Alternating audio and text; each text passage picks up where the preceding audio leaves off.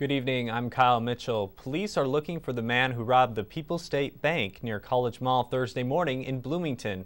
Police described the man as a light-skinned black male, about 5'11", wearing athletic pants with a white stripe and dark shoes with white markings. This was the third robbery at this bank in the past 8 months. While tough economic times are cutting into the state's wallet, tax revenue in February dropped 10% from last year.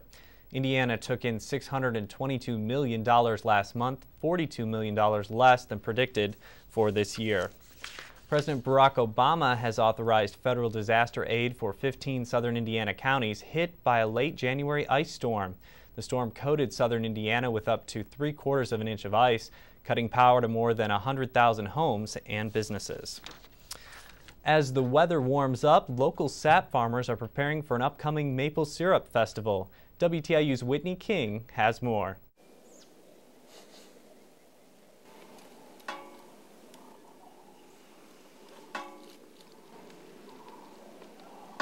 When that drip falls down into the sap that's already collected, it will make a dripping sound, and then you get to where you can hear 8, 10, 12, 14 buckets at one time. It does get like a musical rhythm to it. That's part of collecting sap, and I just love it. Earlier in the week, local school children visited Burton's Maplewood Farm to learn where maple syrup comes from and how it's made.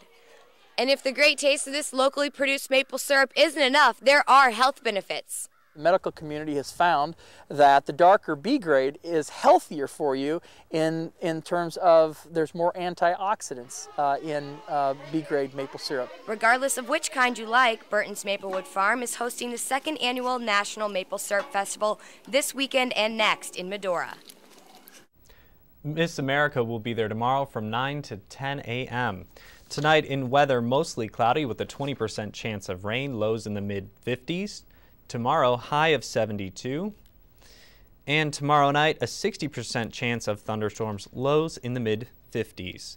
And a look at our 5-day forecast. Sunday, a 70% chance of thunderstorms, highs in the mid-60s. And on Monday, partly cloudy with a 30% chance of rain, highs in the upper 50s, lows in the mid-40s. And on Tuesday, cloudy with a 40% chance of thunderstorms, highs in the lower 60s, lows in the upper 30s. For WTIU News, I'm Kyle Mitchell.